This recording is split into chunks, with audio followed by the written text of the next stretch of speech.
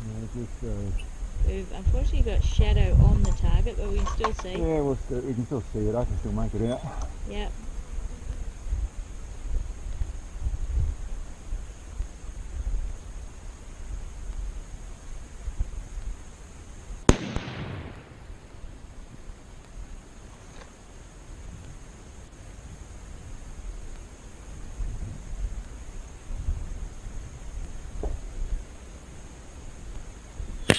Oh, just left bottom corner, dust. Wow, that was close. Wow. That was close. That was definitely, I need a 2-inch bigger target, and that was gone. Yeah. Wow, that was... G'day, welcome to Mark and Sam After Work. Today, as the title of this video suggests, I want to talk about the best caliber, cartridge for ELR. And I qualify that comment by saying the question isn't, or the answer, the question, what is the best ELR caliber, is not necessarily the question people think it is. The basics, what most people are looking at is what can shoot the furthest, the most accurately, the most consistently, what is the best at doing that. And the common thought, the common rule of thought, comes a little bit into bigger is better. Not completely, but there's a fair bit of, in the basic maths of ballistic coefficients on bullets, which is a very important thing with the ELR, is that the bigger the bullet, the heavier the bullet, the better the coefficient, the ballistic coefficient, the more energy it's going to carry, the longer it's going to travel through the air, so the better it'll be. And there is some credence to that. There is also, if you've got a bigger cartridge, so you've got more power, so you've got more muzzle velocity, you're going to then, everything's going to hold up better. So by the maths of everything, there is a little bit of bigger is better. There's another side to that, and that is the fact that we're not talking about artillery, we're not talking about bolted down things, we're talking about a human operating it, and we're also talking about a rifle that isn't built on site, to where you take it there on trucks and yada yada. I'm getting a bit carried away there, but what I'm saying is the format of what you've got and what you're shooting is relevant. So those are two obvious things, and then becomes a little bit of a balance that you're playing. But we still have a fair bit of talking about big rifles and big calibers with lots of power being the best for ELR. I would say there's another whole equation to put into that. There's another whole thing to put into that. And that is in the concept of what ELR is and what it actually is doing, what it actually is. I did a video recently about practical applications. And there is practical applications in a military sense which are limited for real ELR, real ultra long range and extreme long range shots. There are limited applications for that. But if we come back down to what most of us are actually doing, what we're really doing with ELR shooting, there's a little bit in competition, so that's relevant. There's a lot of people pushing their own personal limits, and a lot of people having fun with what they're doing. So there lies some things that are very big points to talk about and a couple of different angles to go.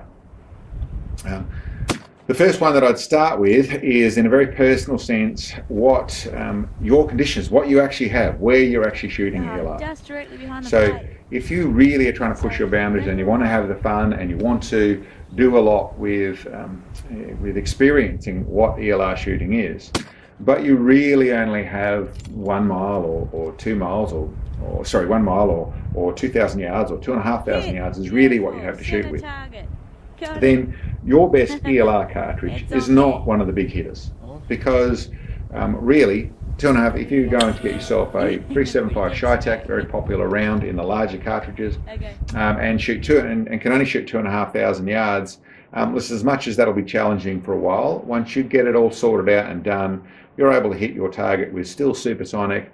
And don't get me wrong, it's still long range shooting, and it still takes skill and all the rest of it, but in the way of true ELR shooting, you're sort of overdoing it. And I suppose to a degree, your expected result versus what you probably will achieve is always pushing yourself with frustration through the fact you're not quite achieving what you wanted to, because it has its own limitations. Whereas you come back down into a lot smaller cartridge, let's say something, and I'm not suggesting anything in particular, but you came down to a 7mm rem mag or something like that, then all of a sudden 2,500 yards can take, there's a lot more going on. The bullet's slowing down a lot more, there's a lot less energy.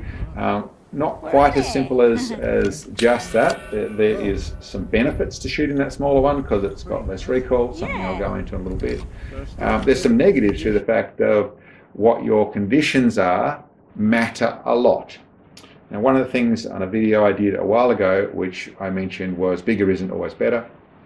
A fair few comments came back of when I'm shooting 1,200 yards or 1,300 yards at the grassy bank that I shoot targets at, is that the bigger calibers, the 300s, the 338s, the 375s, are a lot easier to see the splash because they're shooting into grass. And they're absolutely right. When you start shooting, when your conditions are, your light, what your actual impact zone is, where you're actually trying to shoot, it can be very frustrating, nigh impossible in some circumstances, to actually get onto target, to work out what's going on with everything with you and getting it set up, if you're shooting into an area where you get very little feedback. And then you start to go with a big caliber because of what your conditions are. And it all needs to be kept in mind. So 2,500 yards into a green grassy paddock is very hard work to do to a degree, no matter how big the caliber, unless you're going into artillery. You can't see stuff that goes disappearing into tall green grass, and you can't, bullet trace and things like that doesn't work in bullets that have gone subsonic. Apart from extreme long distance, it gets hard to stay in focus for what your bullet trace is, so it becomes extremely complicated. So what I'm actually leading into with that is that you can shoot ELR of a form with the 22 in the right sort of conditions. So a 22 long rifle, you can actually pull off all sorts of weird extended shots with the right conditions. And every caliber up from there can still work really well for you in the way of what your conditions are and what you're trying to see. Once you start to go into the subsonic range, which is where I consider ELR really starts, and deal with different wind zones and that sort of stuff, you can really take something like a 6.5 Creedmoor and shoot out to 2,000 yards, and it's becoming complicated and takes skill and takes effort to get to that place, and that's then something that requires more, I suppose, what am I trying to say? There's a little bit more of a nice feeling you get out of and a sense of achievement you get out of pushing a smaller cartridge a long way than taking a big cartridge and achieving the same result, to the point where all of a sudden you have to find that you have to print a nice group on a 18-inch target at 2,000 yards with your 338 to feel like you're doing the right thing with it because of the distance you're actually shooting versus the caliber. So that's one angle to go with saying that it isn't always specific on the size of caliber and the type of bullet you're going to be shooting to create what the ELR experience is. Once you get around the fact you've got good area, you can shoot a long way, and you go to really there's no limitations on how far you're going to shoot, you've got good conditions, you can see things on whatever format you're doing, then it's about how really how far you can shoot accurately, given all those bits and pieces that are involved, both your conditions, your weather, your ground, your shooting platform, all the rest of it. And you'd think that moves more into you can just shoot a bigger caliber. And certainly I have done that sort of thing. I shoot with a bigger caliber, but I'd have to say there's some questions that rise in that. One of the main ingredients you're dealing with is you have, with a larger caliber, with a very efficient bullet, so you're generally talking about, let's say the 375 Shytac is probably the lower end of that range, then the 408, the 416, the up into the 50s, and there's lots of different permutations and wildcats and things that go in amongst all that. And the simple logic is you're running a very efficient monolithic bullet, a lot of powder, 120 to 200 odd grains of powder, so a lot of energy, good muzzle velocity, high muzzle velocities, with a very efficient bullet. It's the simple logic of it. That's right. If you keep inside the brackets of it is a man-fired rifle, so it is not bolted down a platform, then you still have a human, an average piece running in the back of the rifle. And if you keep back into the brackets of you have a rifle, which is not a 3-man thing, so it's not a 100 kilo or 200 pound rifle or anything like that, come back down to a normal rifle format, let's say somewhere between the 20 pounds and the 40 pounds of rifle. Then you have an enormous amount of inertia to deal with. By accelerating even as small as a 350 grain bullet, but let's say more average in the 400 to 400 odd grain bullet, you have an enormous amount of inertia being created by the fact you're taking that 400 grain bullet and accelerating it from nothing to 3,000, 3,200, 3,400 feet per second at the end of a 30 to a 40-inch barrel. That is an enormous amount of opposite energy pushing the rifle backwards. The more energy you've got shoving the rifle backwards, the more movement's going to happen during that process. But you have to keep in mind that inertia starts here and is accelerating all the way at the barrel. You end up with a few thou of movement at the back of the rifle that is not consistent.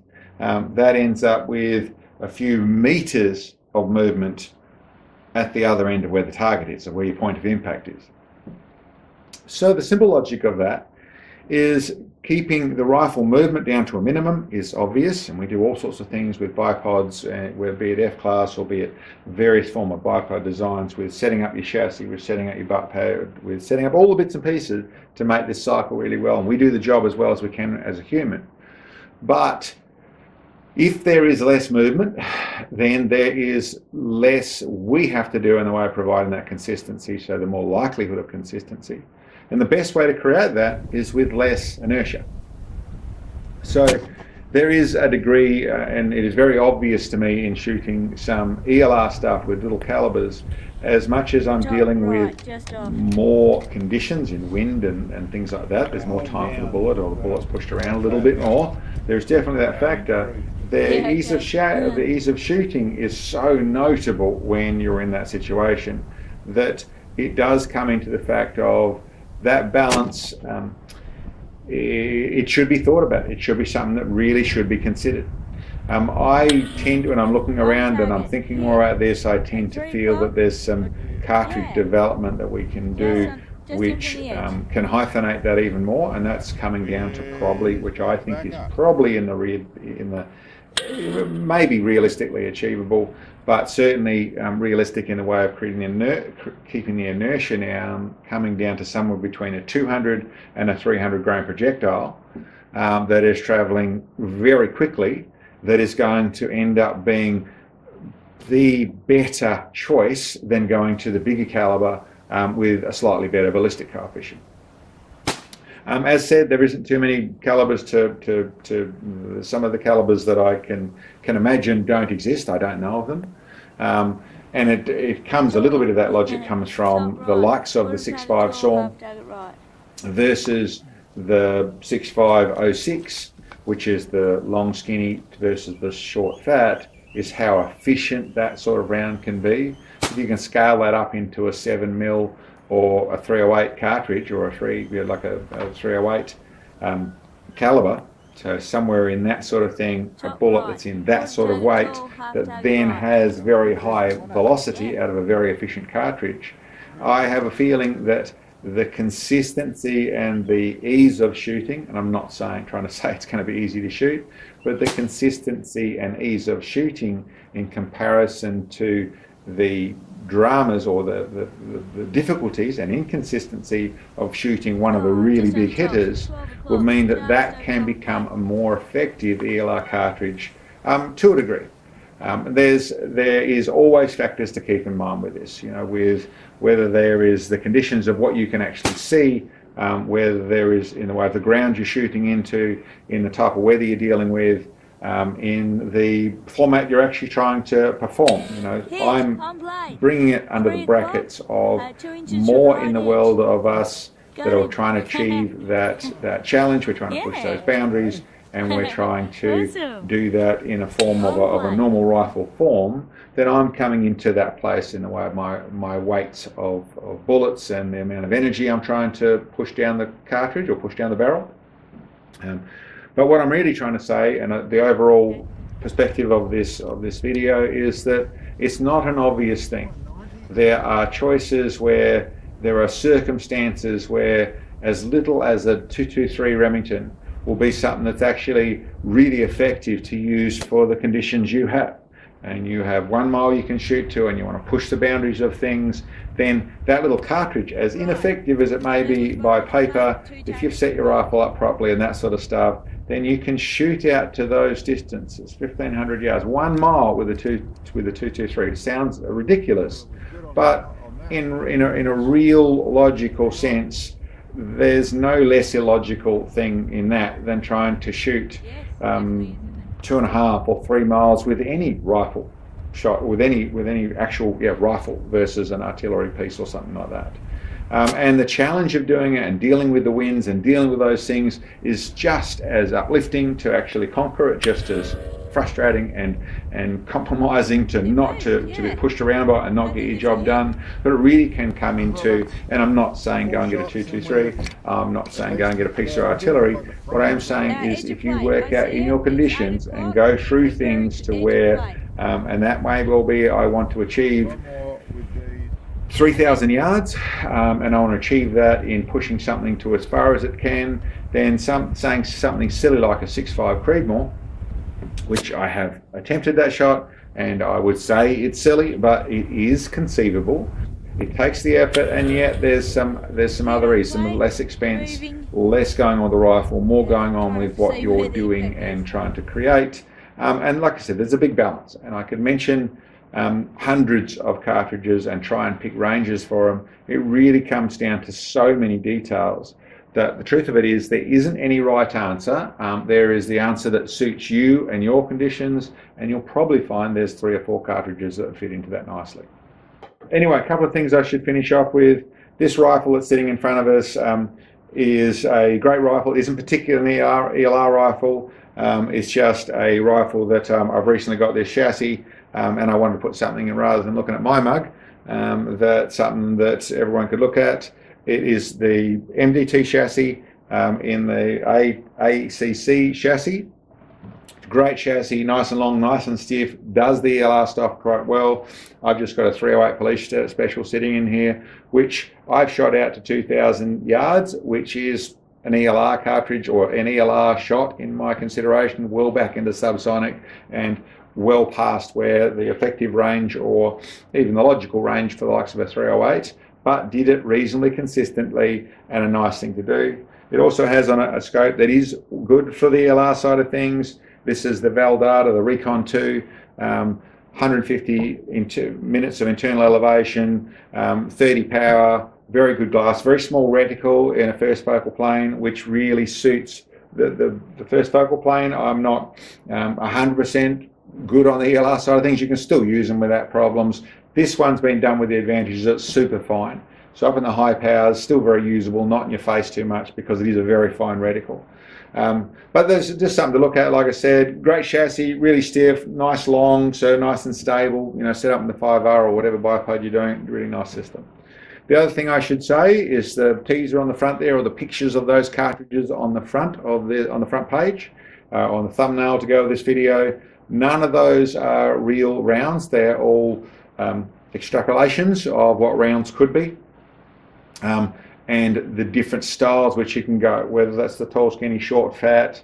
I'd have to say one that's building up with a thought in my head, which I haven't done the maths with properly, and it really is going to be an R&D project if I take it on at all, but is something like the 7mm round in a 195 grain bullet, so in the bottom end of what I think is so nice and light. Should be less energy involved with it, but setting up a cartridge in a short fat thing with a lot of energy and trying to get that into the higher ends of the 3,000 feet per second, so that's the 3,500 to 3,800 feet per second. If that is conceivable, which is another whole maths of if it's conceivable, in the way of creating a cartridge that can create that sort of muzzle velocity out of that round. Yes, it'll have negatives and barrel life and all that sort of stuff, but if that's conceivable, that would be an amazing thing for ultra long range with low energy in a moderate weight rifle is just sort of part of the thoughts that come into my head when I start thinking about this and having this conversation, and from where I've been in understanding that of how much work it takes to shoot those big ones, and how easy it is to shoot the little ones, that, you know, maybe there's some thought to carry on down that road. Anyway, guys, that's a little bit of a chat. I hope I wasn't stepping on my toes too much in that conversation. It made sense to people. There isn't, like I said, there isn't specific answers for people who are saying what's the best ELR cartridge. There's more to the point, all the answers you're going to find are specific to lots of details that you have in your environment and what you're likely to be doing. Anyway, thanks for checking in on us. Hi guys, Sam here. For folks that are interested in our products that you will have seen in our videos, these are all products that Mark has designed through our experience in ELR shooting. We manufacture them here ourselves. The likes of our adjustable bag bases, bag riders, bipod systems, muzzle brakes, shot data recording sets, and even our great fun little 22 long rifle target. These are all available on our web store, the links to which are below this video, along with our contact information. And guys, we work hard at putting these videos together, so we appreciate all the help we can get.